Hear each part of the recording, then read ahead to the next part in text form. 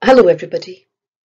These set of slides will give information for S4 and S5 pupils before making their course choices and will refer to the transition from school to the workplace, college or university. In these slides, I'll refer to the different pathways, the different qualifications, the subject choices you can make, and considerations for pupils when making their choices.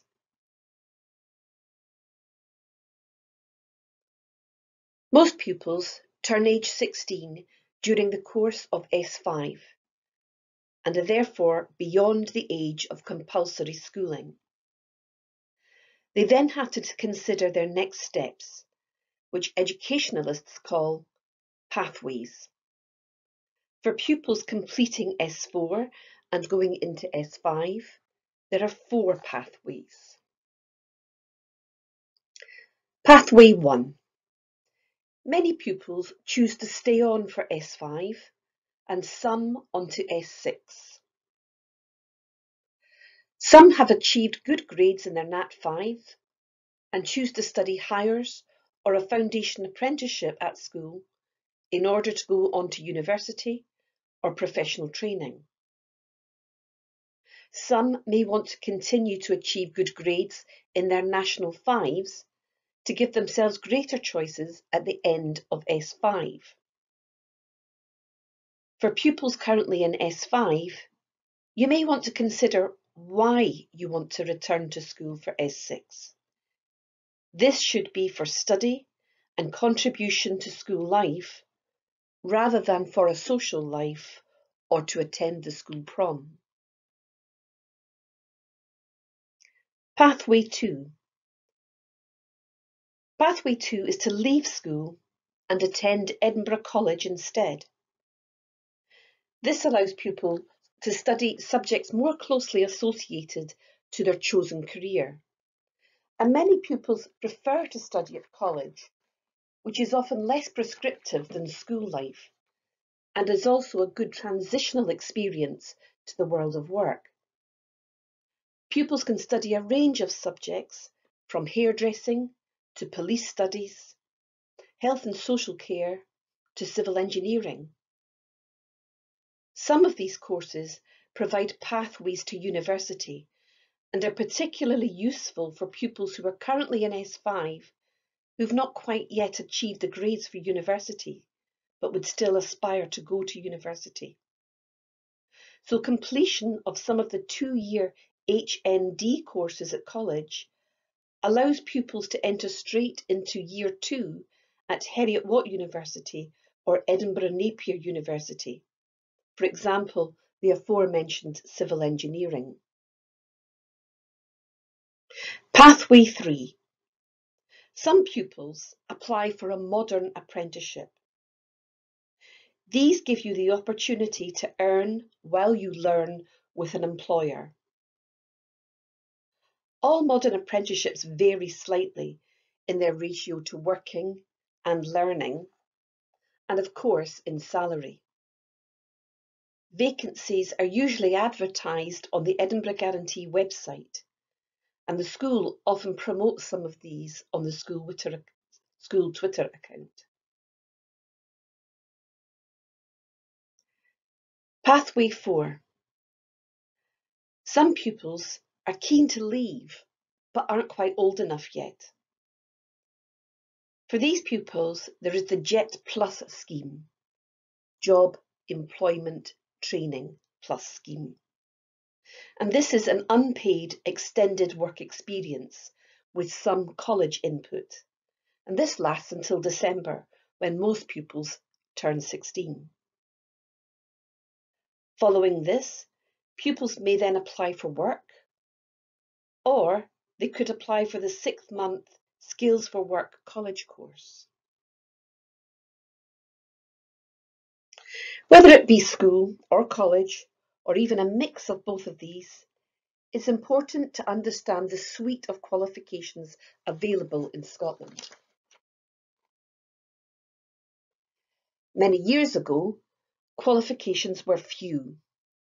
Pupils sat standard grades, then maybe hires, then advanced hires, and then move up to a different set of qualifications at colleges and university. Now, across schools, colleges and universities, we have levels, which range from level 4 to 13 in the SEQF qualification framework. Within these levels, there are different types of qualifications.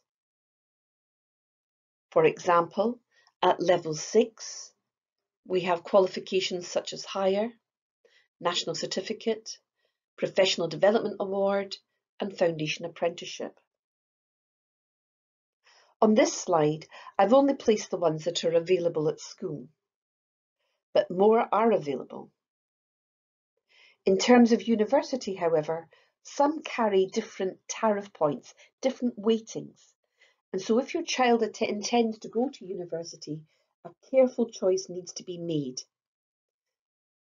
Pupils may then to choose solely Hires, and this can be over 1 year or 2 years. Your child's pupil support leader will discuss this with them. And indeed, pupil support leaders are happy to chat to parents too about the coursing process and the choices that your child wishes to make. So looking at this slide, when your child returns next session, they may be taking a mix of an NPA, a couple of National Fives, a Higher and a Foundation Apprenticeship, or perhaps they will be taking 5 Hires over 1 year or 2. Foundation Apprenticeships. These are quite different from the modern apprenticeships and should not be confused with them. This is a qualification achieved over 2 years at level 6 and then at level 7, and is broadly equivalent to Higher and Advanced Higher. Pupils attend school in year 1, but on a Tuesday and a Thursday afternoon will attend college.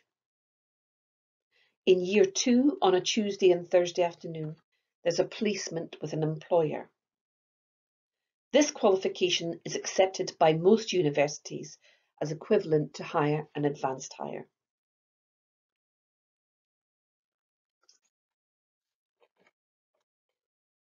It's important when returning to school and deciding on a career to pause and think about the workplace skill shortages. There are employment shortages, especially in these 4 key areas: health and social care, education, engineering, and information technology. Consequently, the foundation apprenticeships are designed to be the first stage into one of these career areas, and they're available in the following 10 subject areas.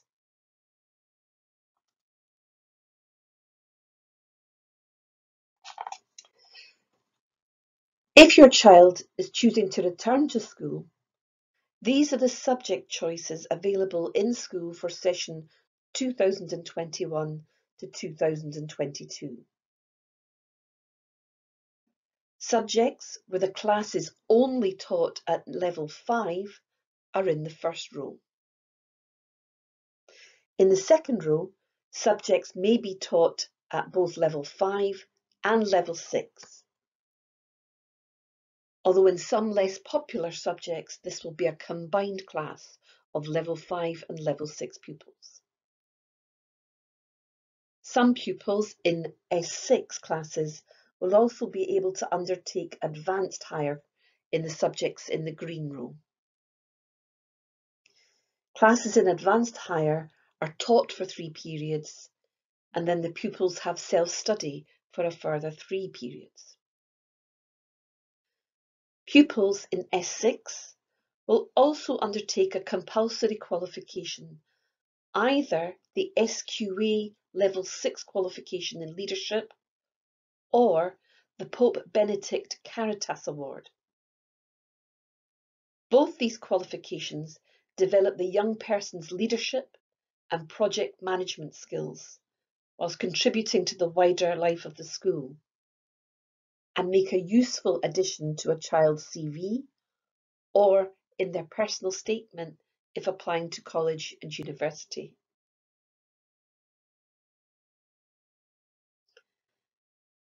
When discussing your child's career aspirations, it's important to consider what they're good at, where the employment shortages are, what qualifications are needed, and your child's experience and their ability in achieving these qualifications. An example would be if your child has achieved National 4s in S4, a career in medicine as a doctor is not always advisable. There are many other qualifications and careers in the field of medicine which are achievable, and there are even different routes into medicine which can be studied at college. If university is your child's preferred pathway, checking the qualifications needed on the college or university website is essential.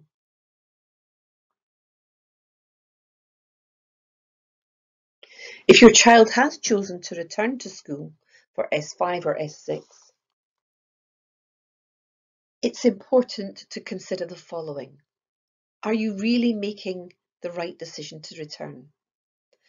Have you thought about your career route and what is needed to achieve this? Are your choices realistic? Have you researched what you need? Have you looked at several university prospectuses and at the Edinburgh College prospectus? A useful tool to prepare for this is on the Edinburgh College website. It's called the Career Coach.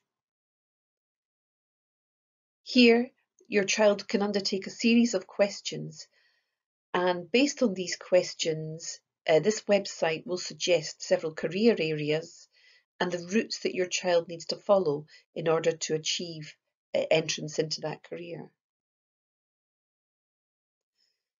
If you're looking at a university prospectus and are looking at the qualifications for a particular course, it's important to look at three key areas.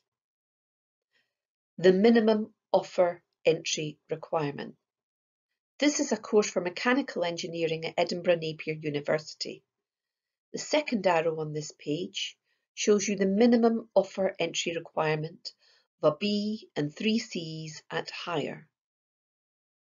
However, universities receive many applications, not just from Scotland, but across the whole UK and from countries all over the world, and they can choose the best candidates. So the first arrow will tell you the standard entry requirement, that is, the qualifications that most students have in trying to get into this course. And in this case, it's 3 Bs and a C, substantially more than the minimum offer entry requirement. The third arrow will give further information. So here it says you may be given an adjusted offer of entry if you meet our specified minimum entry requirements within our widening participation criteria. There will be more slides later on in this PowerPoint about the wider participating criteria.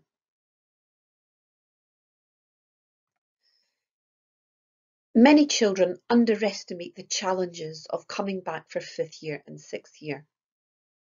The jump from National 5 to higher is substantial, and pupils only have a few months to achieve this, and not the entire calendar year.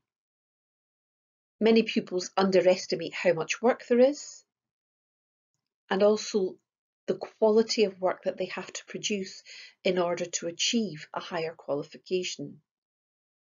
And this all happens at the same stage where your child's social life will be developing more fully and where they may have the opportunity to take on a part-time job. These are all threats to achieving good qualifications in S5 and S6. And some pupils end the year no better qualified than they were at the start.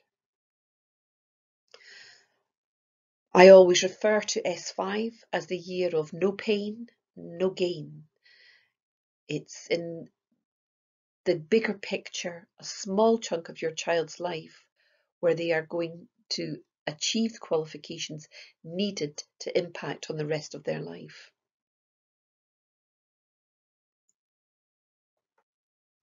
Some pupils from low-income families may be entitled to the Educational Maintenance Allowance, the EMA. This is a payment to and for the pupil rather than the parent of £30 approximately per week to help pay for the expenses of attending school, such as food, transport, uniform, stationery. It's means tested and pupils must be age 16. It begins in August 2021 and is paid monthly. Payment is only made if pupils are attending school regularly, are on time, behaving well, and working really well.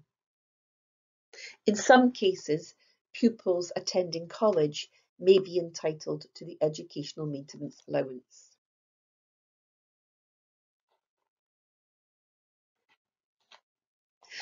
Moving from S4 to S5 and 6 is a big step in your child becoming an adult. They will need to be supported not just by school, but more importantly by you as a parent or carer in order to do this successfully. The following pages have been put together by your pupil support team.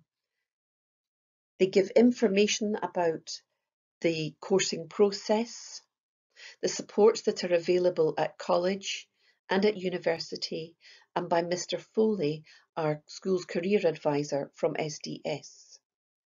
They will also give some information about widening participation schemes for pupils who are care experienced, who come from low-income families, who come from families where they are the first in their family to attend tertiary education.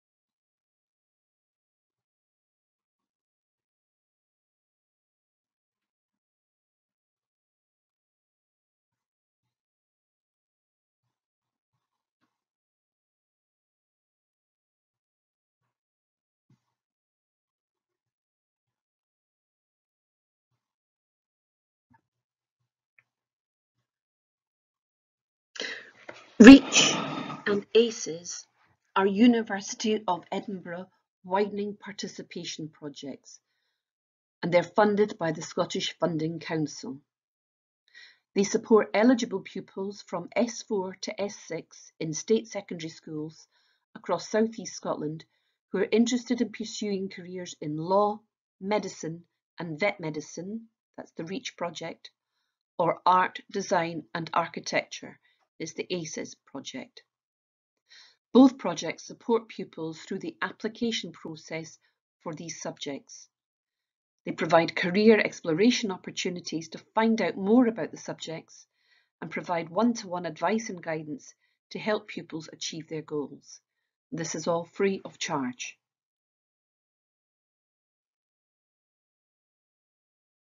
You are able to sign up for REACH or ACES if you meet one of the following criteria. If you're care experienced, if you live in an area which has the Scottish Index of Multiple Deprivation, 1 or 2, if you're a young carer, if you're estranged from your family, if you're a refugee or an asylum seeker, or if you're entitled to free school meals. Pupils can sign up using the How Do I Take Part tabs on the following web pages. But please talk to your pupil support leader if you would like help with this.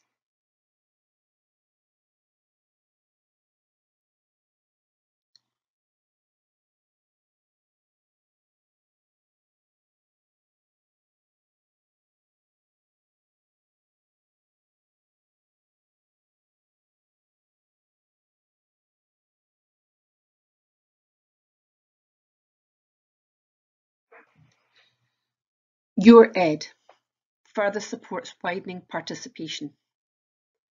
Your Ed partner school and or pupil, you will take part in activities throughout your school years from S1 to S6. You'll receive information, advice and guidance about higher education and studying at University of Edinburgh. The next few slides give you more information about this programme.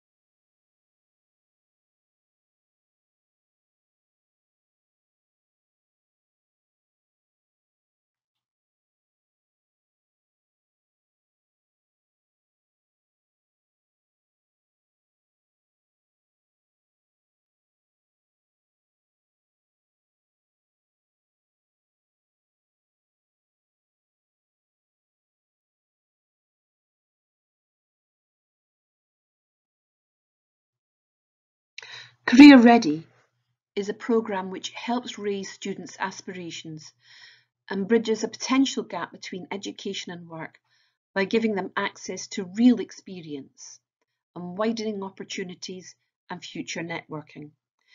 It's a 2-year programme during S5 and S6 and serves students aged 16 to 18. It's a growing movement with schools in Scotland and it's only possible with employer support.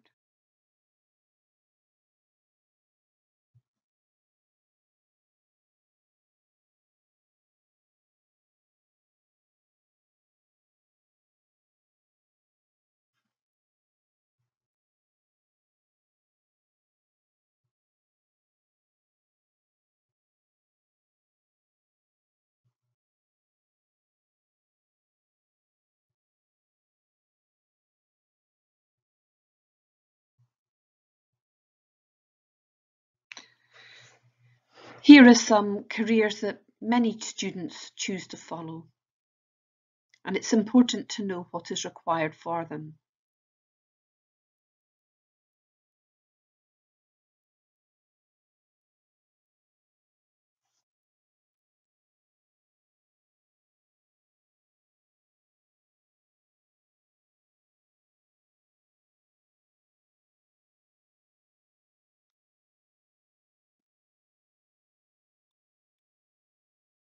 Live lessons for preparing for course choice have already started for S4 and will begin for S5 pupils this week, beginning the 1st of March. Pupil support leaders will be interviewing S4 pupils from the 1st to the 12th of March online, and for S5 pupils from the 15th of March to the 26th of March. They'll continue to post updates on all of the opportunities above to pupils on house teams and advise of pending deadlines. Thank you for your ongoing support, and please contact any member of the pupil support team or the senior leadership team if you have any queries. If you need support with your language, please contact the school and we will do our best to help find someone who can translate this for you.